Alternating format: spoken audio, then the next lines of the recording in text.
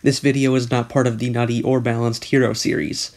It is rather its own Kingdom Rush analysis. Every once in a while, I ask myself a stupid question, like, what is the most mechanically competent Kingdom Rush hero?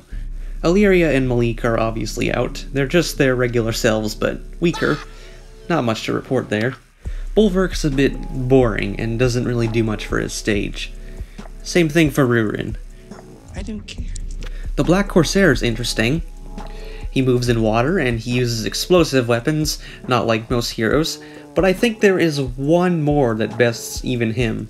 Okay, wait, I need to introduce her. How do I say her name? It's Lucrezia? I think it's Lucrezia. Yay! Okay, party poppers. But in all seriousness, there's a couple reasons why I think this, and why I don't think many will disagree with me. I think the main thing is just how she counters the stage she's in itself. Dusk Chateau only really introduces one major enemy, the Vampiressa. Now, if you're anything like me, you absolutely hate these things. It just takes so long to kill and they spawn in so many numbers. I've seen like 12 of them on the map at once, on one side. This is why I love her skill set.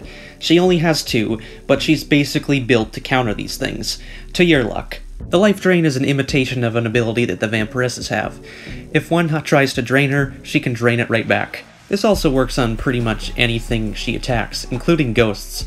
And it helps with her kind of squishy health even though she has high armor? Again? What the fuck? I mean, you can also use totems to cut away the life leeching abilities of Vampiressas, but why?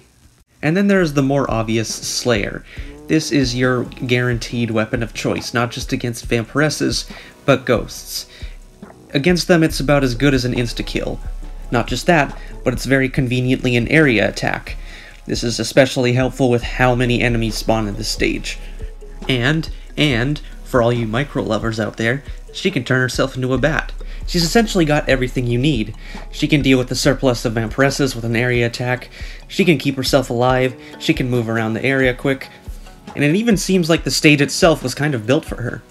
It's a simple yet effective layout. You get to put her on one path and your main hero on another, and you can swap between the two thanks to her bat form.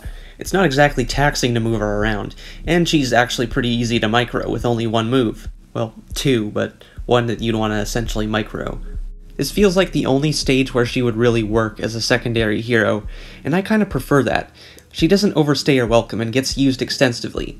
She works really well as a one-time gimmick, and manages to be a pretty powerful hero without completely breaking the stage. Anyway, I think that's pretty much my whole review of Dante.